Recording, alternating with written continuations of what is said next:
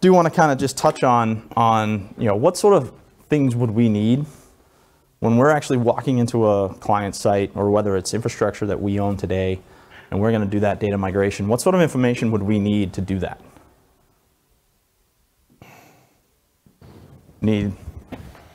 So just as a very basic piece, so we need the total number of, let's just start small. Start inventory? Number of, what's our inventory?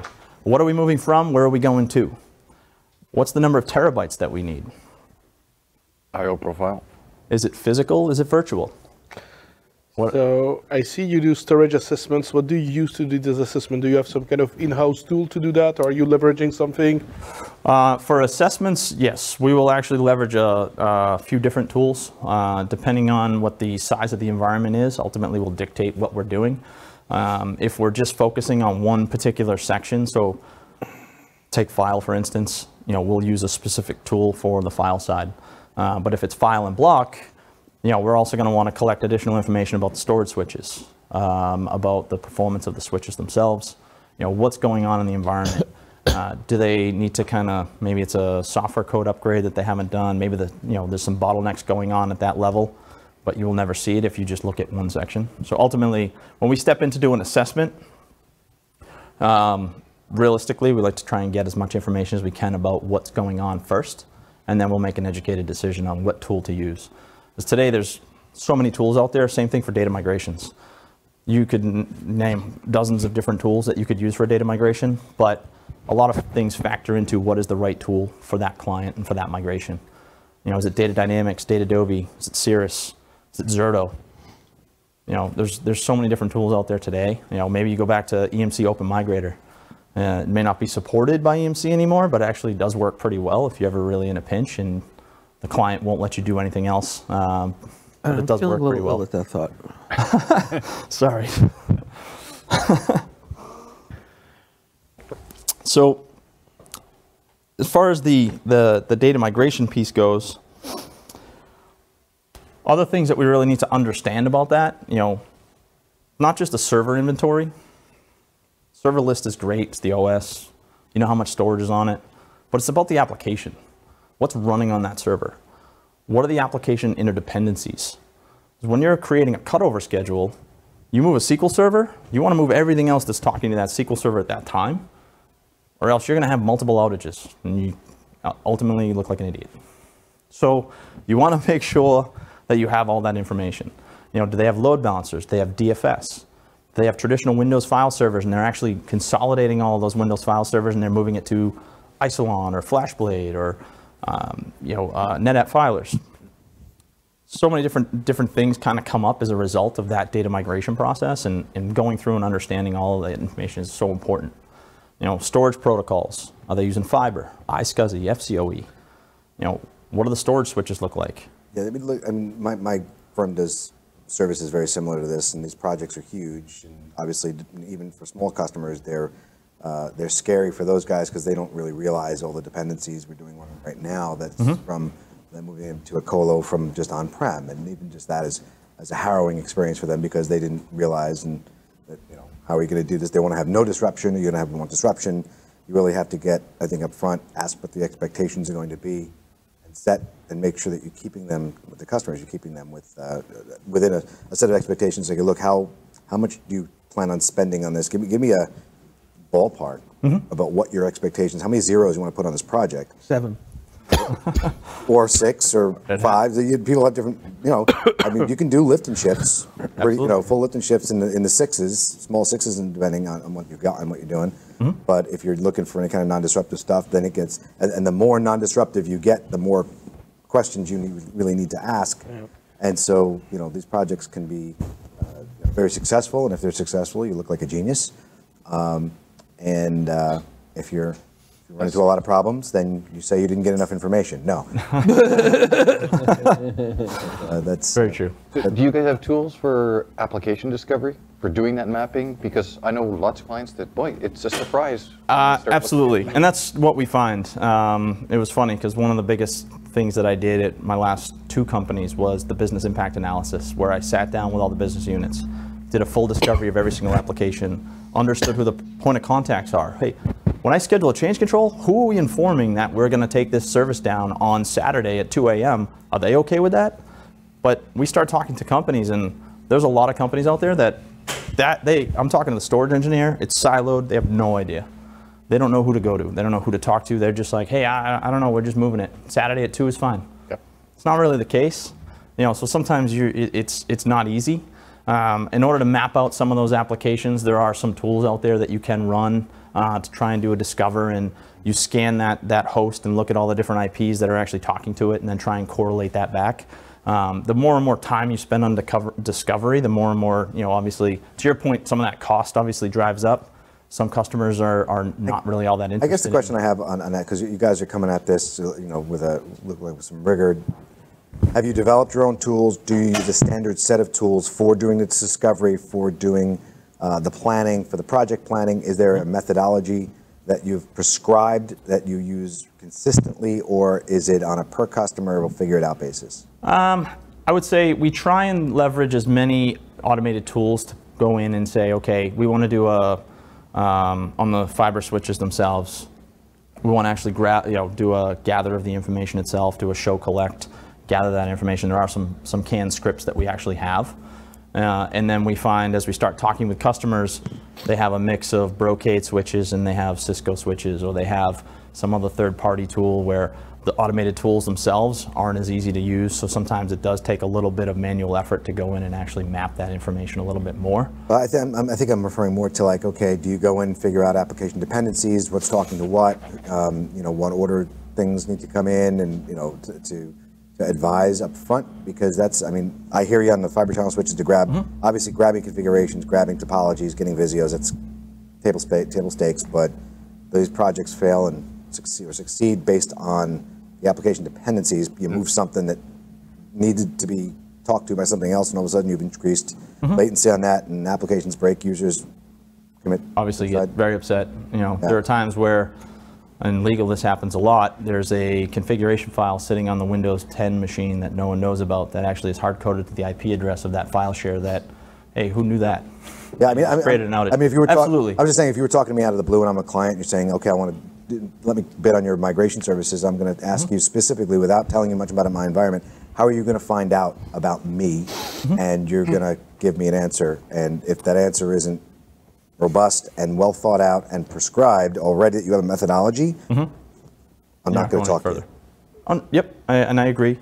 As far as some of the automated tools, I know some of the things that we've run into with some of that is even some clients need to go to information security and InfoGov to get approval for any tool that needs to run in their environment to do that scanning and assessment.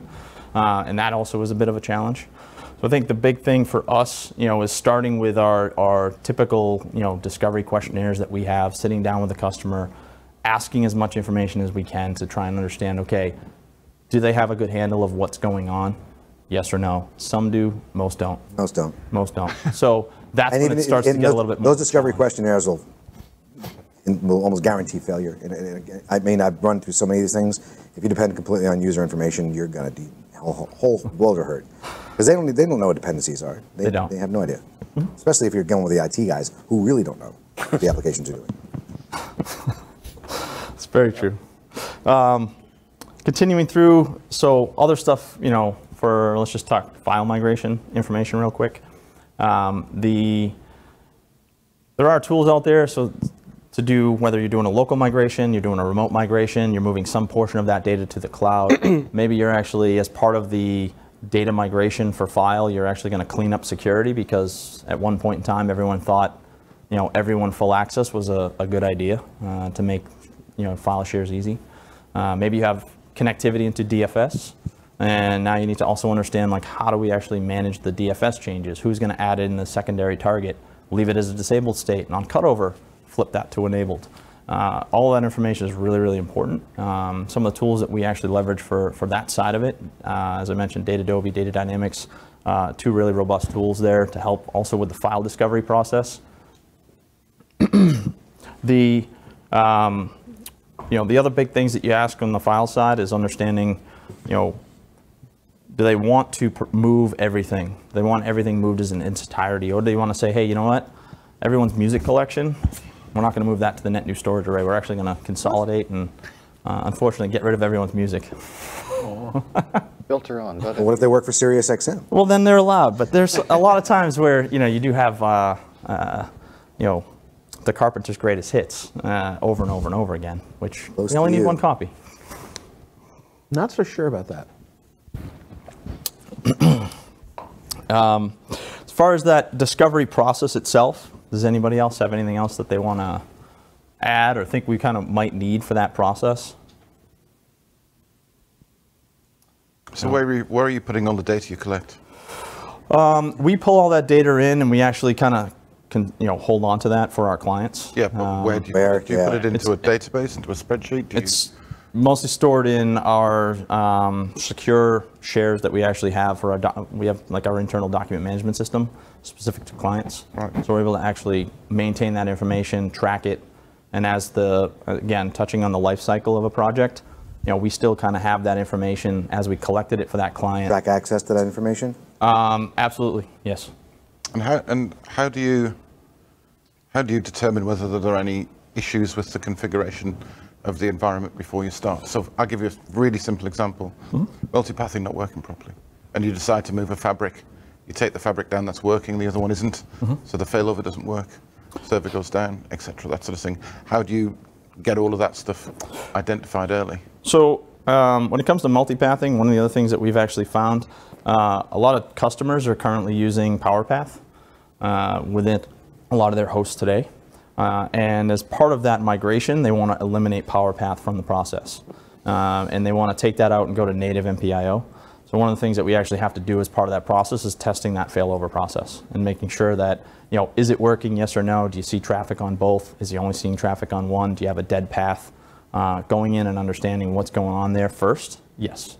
On the Fabric side, we do use Cirrus for our block-based data migrations on over fiber. And that's one of the tools that we'll use, and it does actually help with identifying some of those dead paths. So as you insert Cirrus into that path, it will actually see if there's anything that is a dead path or missing or not configured properly. And then from there, you're able to kind of perform that discovery, begin to mask the current LUNs that are on your source storage array and replicating data to the target storage array. And then based on the cutover windows, you'll actually do a delta sync and cut over. practical side, when you're dealing with obviously large amounts of data, a lot of places just don't have the network to move that stuff into the data center. So if you've got standardized processes for having a staging system that will dump interim data to, move it into the data center, and then reestablish the links? So some of our other partners that we're actually working alongside, there are some other cloud storage vendors that have actually come to us with that exact challenge, where they have a lot of file data.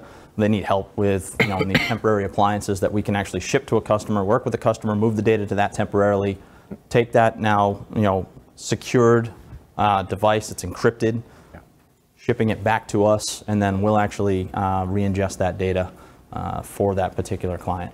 And in those cases, do you see, this is just curiosity, do you usually see more people saying, no, I want the net new system to be preloaded at my place, start the migration and inject it, or do you see more use of basically a transport mechanism? So far, what we've seen, the transport mechanism has been pretty successful. However, we also have had customers want to precede all that data within that existing data center and then physically forklift and move it. Yeah. The nice thing about our company is that's something that we do specialize in. So we have shipping services. We have a company that we'll work with in order to help package that up.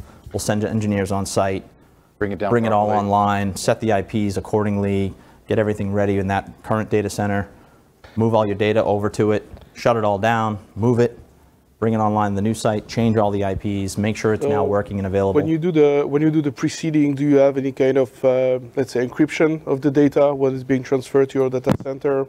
Are you set something you're looking at or your customers are requesting? So as far as whenever we're doing any type of physical shipment, one, it has to be a locked container.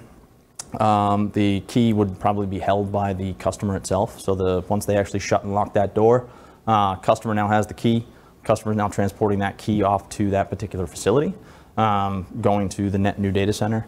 So that way it's ensure that it is secured in that shipment. I'm just thinking about the potential risk if you have some, let's say, quite sensitive customer who needs to ship some data, if that's not something which can be intercepted, because, I mean, probably don't see that for large shipments like racks and all, but how many times that has been lost or stolen?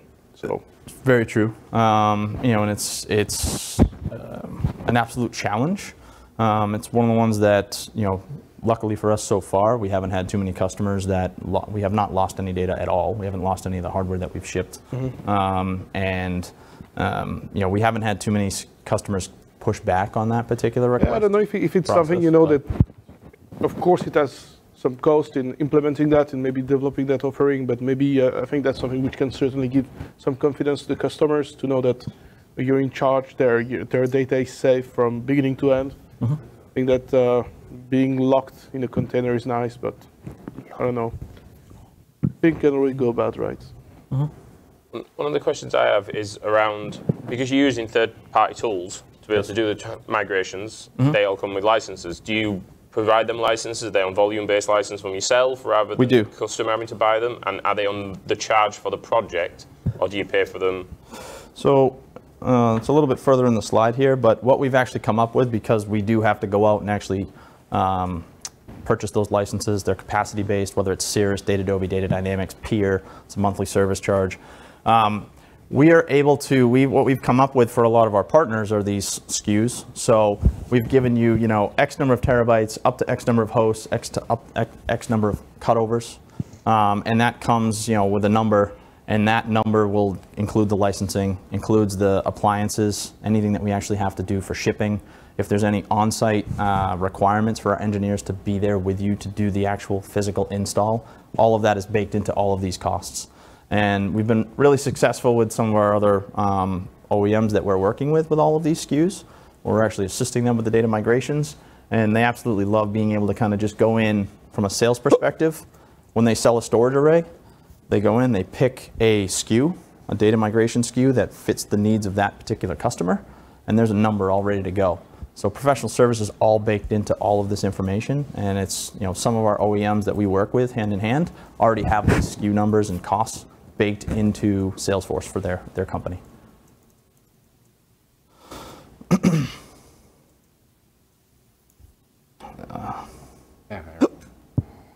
So that's that one there. Any other questions? I guess I'm curious that you're talking about the sort of migrations that I probably would have worked on maybe 10 or 15 years ago. And They still have.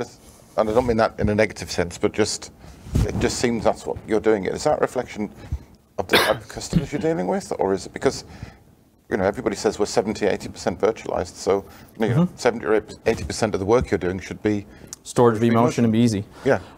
Surprisingly, the biggest thing that I did over the last, 10 years in legal was moving everything to 95 to 98% virtualized. We had like 2 physical servers in both different companies that I had. Any new project that came on board, we had a policy, virtual first. Actually, SaaS first, virtual second. And if we really have to go down the road of physical, we fight it every step of the way because we just didn't want physical servers in our data centers. Surprisingly, a lot of the customers that we're talking to, they do have virtual servers, absolutely. Maybe they're 80, 60, 70% virtualized. But now they're virtual servers themselves. They're not just VMDKs or VHDs, but they're RDMs. And RDMs are not an easy process. They can't just pick up and move. There's a big outage as part of that process. Yeah, fair enough. And then on the physical side, surprisingly, there's a lot of people out there with physical servers still kicking around. Whether it's boot from SAN or the actual data itself is still sitting on physical servers, there's a lot of physical servers still out there. Yeah, so a couple things. First of all, so this is a product that you guys, I guess. So a couple things. You have the Sky Marketplace is a very exciting proposition, and that's a product you're creating, right? And that's a product and a service that you guys have invented, and you're going to go to the market with partners only. It sounds like the other stuff you're doing is like stuff that you're selling direct to customers, correct? No, actually, a lot of our work that we do is direct with partners. All right, so partners are selling this for you? Correct. Or are you doing any direct? Very few. So most of our work that we're doing on the professional service for data migrations is direct with all of our partners. Okay, so, but like you have a pure relationship, this Cirrus data stuff. I mean, how old is this product? Because I remember the QTAs used to be also a disk. There were more of these out there. But I guess it's a. When we were talking at Convolco, so you guys, I mean, that one solution you had, it's ambitious. It sounds like that's the kind of the future of things.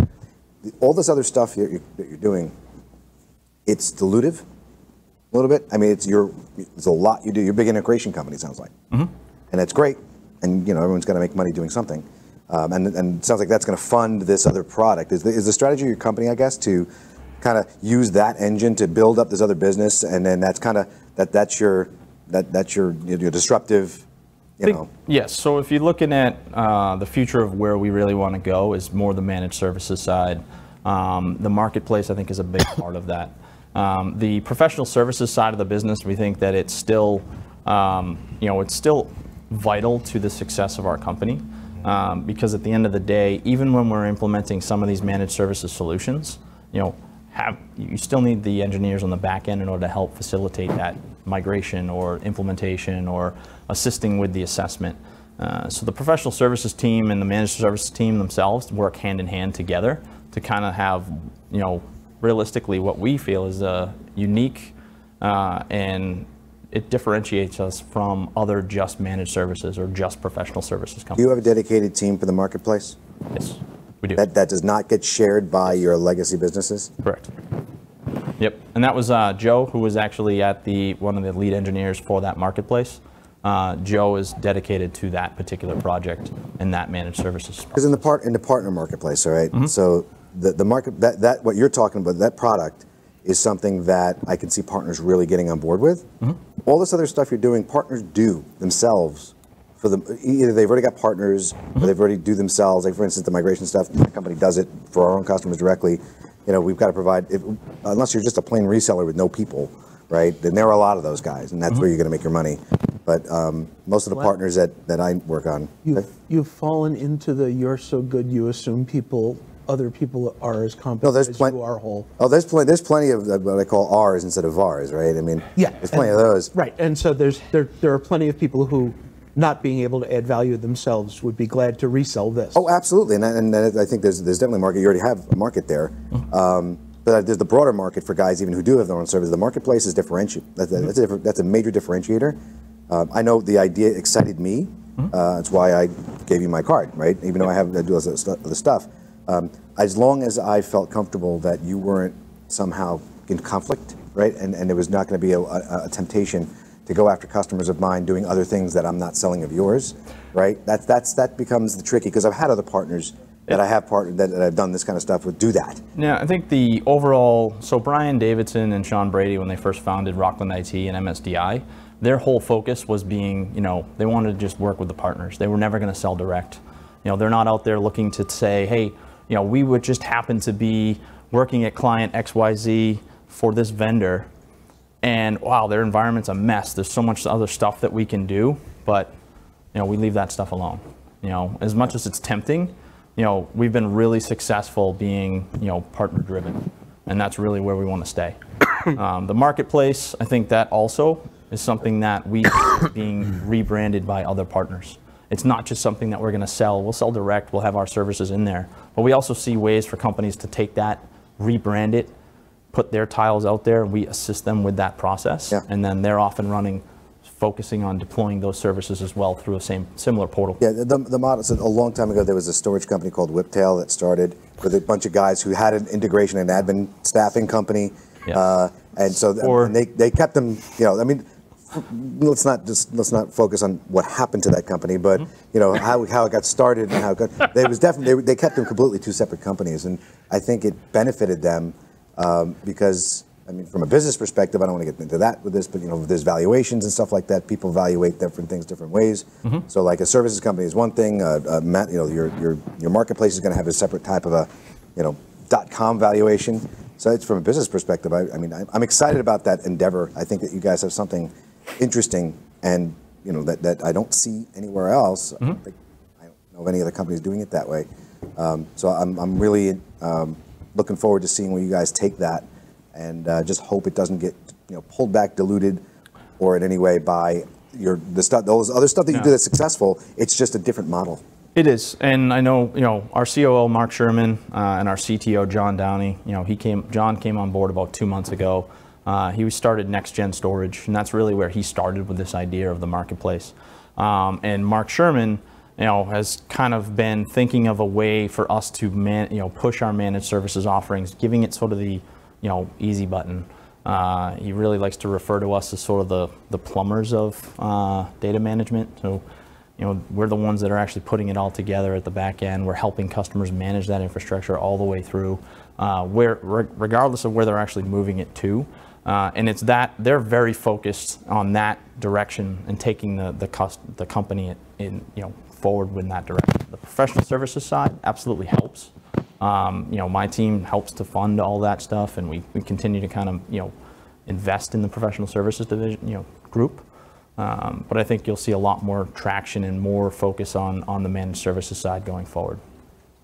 Could one exist? Could the market, could the marketplace stand alone? Is the question.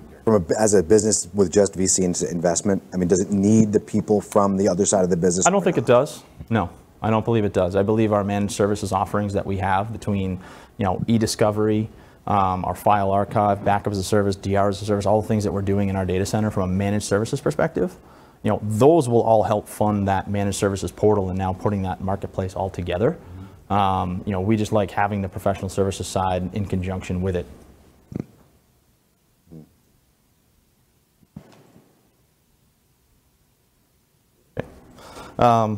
No, I kind of touched on some of these, and for some reason the slide doesn't have everything in it. But again, sort of the file migration, so kind of talking about the discovery, scoping, migration, monitoring and reporting, and then kind of finalizing that process. So whenever you're moving that data around on the file side, it's great to kind of have an assessment of, okay, you had 1 billion files. We moved 1 billion files. We didn't move, 1.2 or less. 900,000 would be bad. And with that, I know I kind of skipped ahead previously and talked a little bit about our migration packaging that we've kind of put together. This has been really helpful for us with having these SKUs, making it easy for salesmen to kind of go out and sell and put these numbers together and really not have to think about a data migration. That's, I think, one of the bigger challenges is they don't really know what to ask, and it always ends up being asked way too late. So if we get involved earlier in the sales cycle where they're picking these, hey, you're buying that E8 storage, or you're buying your Dell EMC Unity storage, whatever it may be. Do you need help with the data migration portion? All right, I just sold 150 terabytes. Here's a 150 terabyte SKU, and here you go, you're off and running. How do you compete against vendors who basically just throw that in as professional services into the deal? It's definitely, it's never really easy because there are a lot of customers that will, it's not really thrown in. It's just baked into the margin of the hardware. And effectively, they'll force the vendor to say, you're doing that as part of the getting the deal from us, depending on how big it is, of course. Absolutely. It does become a challenge. I think some of the things that what we've also done that helps to actually swing things back in our direction is when we go out and we talk to the customers about, what are you doing with the old hardware? Who's taking the 4 racks of the DMX4 that's sitting there today that you're migrating off of? Who's taking all those? The old. Do you need help with that? New vendor. Again, same thing. Not always. Some vendors don't. We've actually found in a couple of deals where both EMC and NetApp Forgot. Well, they paid the trade-in and then never actually picked up. They don't pick up. That happens all the time. They will happily cut you a check to discount. All right, we'll take that off the floor. They never take it off the floor. Nope. So that's where we come in and we're able to kind of help offset some of those costs. How do you think I populated my lab? reduce costs, and then that I think also allows us to win the business.